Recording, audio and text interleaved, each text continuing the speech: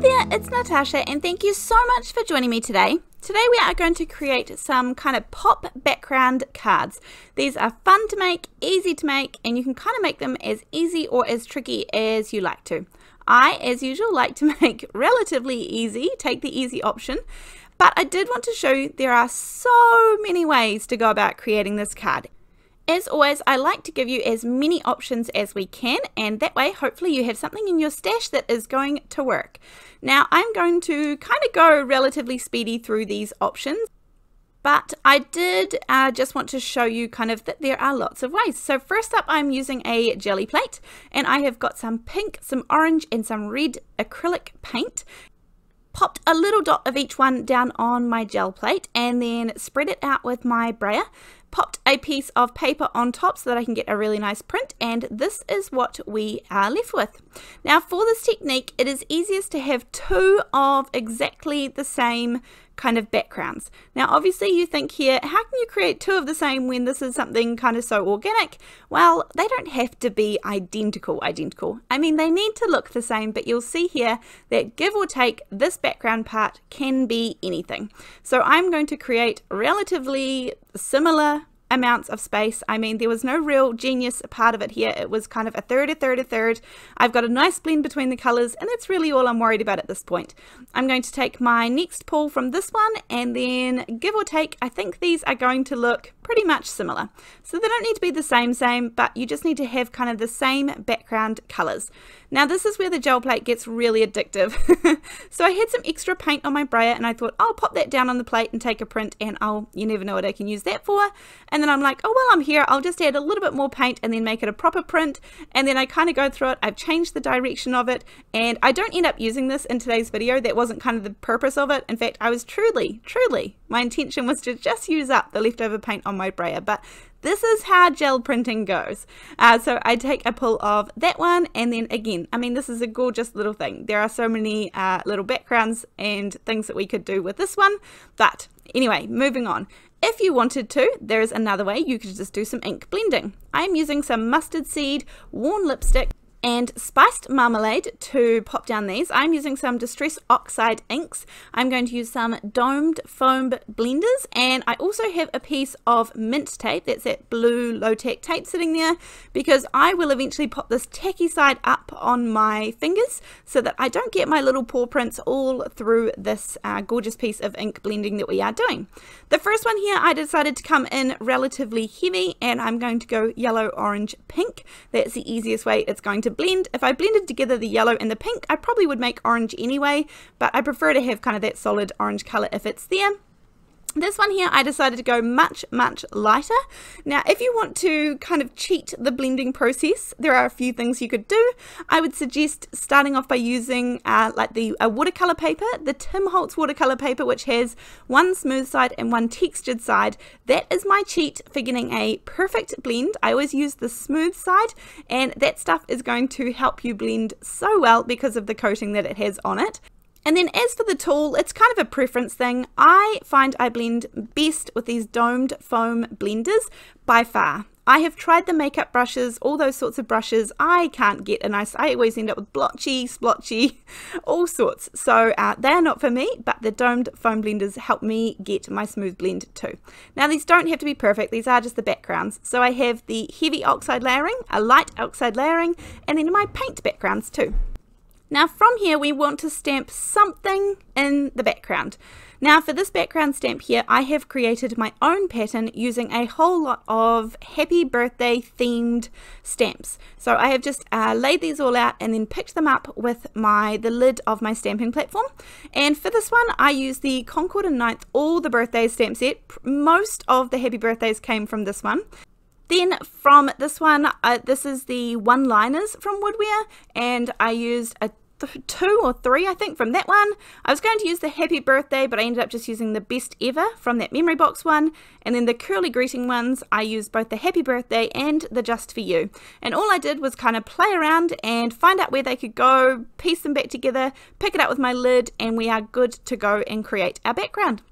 I'm going to be using some VersaFine clear inks. These are pigment inks and they are beautiful crisp stamping inks.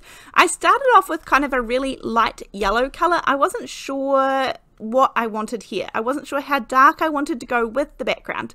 I end up adding a little bit of orange in, thinking that maybe that would help, and then I quite like that, so I do the orange over the whole background instead of just part of it. Now, as I said, this is personal preference. You can go as dark here with the colours, as light here with the colours, anything you want. All you need to do is then pick that up, put your second piece in, and you want to stamp exactly the same thing in the same place again. Now I have these sticky grid sheets on my stamping platform here, and this is kind of the easiest way that I can go about this. I just pop it in exactly the same place both times. I don't have any magnets to get in the way, and that sticky grid just holds onto it there nicely, and we are good to go. So I have exactly the same print in exactly the same place on both of my panels. And again, you need to do this with the other ones. This is the painted gel print backgrounds that I did. Now the backgrounds are obviously, the stamps kind of are a bit small for the backgrounds, but I was going to cut these down for the cards anyway, so that didn't bother me at all. I used a little bit of red to help it show up on the red part of those. Or if you don't want to piece together your own background, you could use a background stamp. This one is the Stippled Circles from Simon Hurley, and this is just a really fun one. This has lots of pull apart pieces to it. There's also singular pieces that you can pull out of it, or you can just use it as a whole background stamp like I am here. This does keep things really, really simple because obviously it's just one thing. You don't have to kind of search through your stamps and pop them all together. You could just repeat the same stamp over and over again. If you had like a big happy birthday, you could just repeat that all over. That would work too.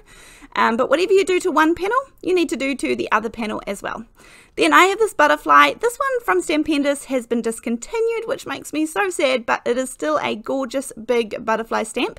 You can choose any stamp here as long as it's got some open spaces. Now probably this one has not quite as much open space as I would like it to, but it still works, and that's what I'm kind of showing you. It doesn't matter what you have in your stash. Usually you can make it work with a little bit of give and take. Now I'm just using some pigment ink to stamp these ones as well. Pigment ink, the VersaFine Clears specifically, are my favourite for stamping. These give the most crisp stamping image out of any inks I have tried, so these are my absolute preference when it comes to stamping. And then I decided to blend in a little bit of the red there as well. It didn't really make too much difference, but it did make the body show up just a little bit more. But again, whatever you do to the first one, you need to do to the second panel as well. Then I'm going to fussy cut out the image. Now one of the pros of being able to stamp the image on the second panel is that things like the antennae from the butterfly, I don't have to worry about cutting out because they're already stamped underneath, so I'm not going to spend my time doing that at all. And the idea here is that we can kind of have a popped up image as well as having the pattern in the background continue. So for the next one, I'm going to use a Julie Hickey Designs. This is called Florals for You stamp set. I like this one because it's much more open. There's much more open space in the stamps, and both of these flowers are gorgeous yet easy to fussy cut because they may have dies, but I don't usually buy the dies, so I didn't obviously, but easy to fussy cut and gorgeous little sentiments that come with this one. So I think this might be coming up in my videos a bit more. I'm going to stamp this out on both panels in the VersaFine Onyx Black. I went with a really black colour this time, but apparently I can't figure out which way up my panels were meant to go. So now I need to restamp this. Luckily, because of where I positioned this on my background, I'm able to stamp this again and get away with it just fine. But that was very close to being a bit of a muck up, but we would have made it work nonetheless.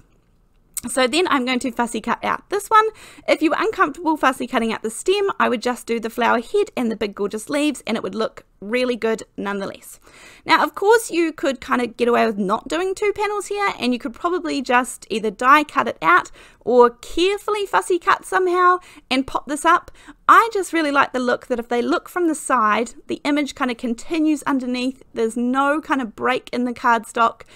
This is my preferred way to do it, but as I said, there are so many ways to do things with so many different techniques, so many different supplies, and we can kind of end up with a similar journey along the way. But just whatever works for you. This is just the way I like to do it. I like that continuation there, and look at that dimension. I really, really like that. I didn't put foam tape underneath that little bit of the stem, so I decided to put a tiny little bit of matte glue just at the very, very tail of that stem so I could keep that in place and that it wouldn't get bent or anything if it were going through the mail.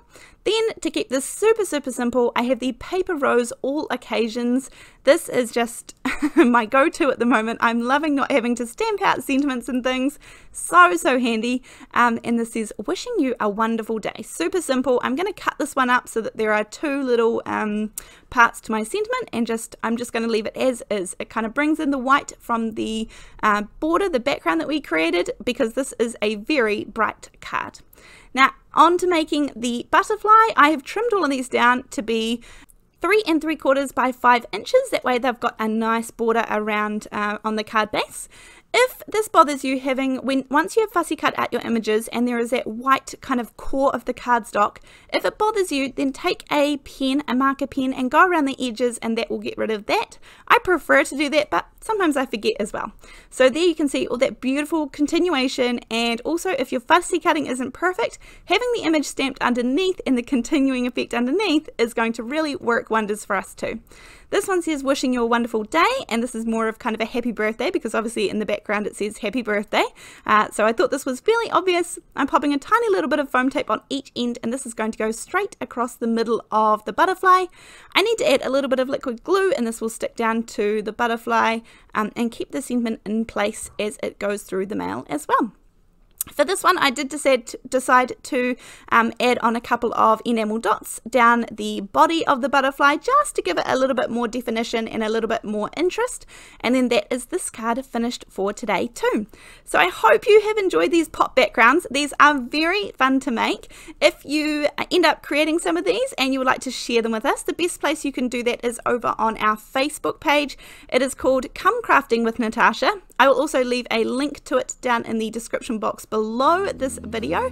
I will also have links to all the products used in this video, along with links to ways that you can help support me on YouTube as well. But other than that, thank you so much for joining me, and I look forward to seeing you in the next video. Thanks, bye!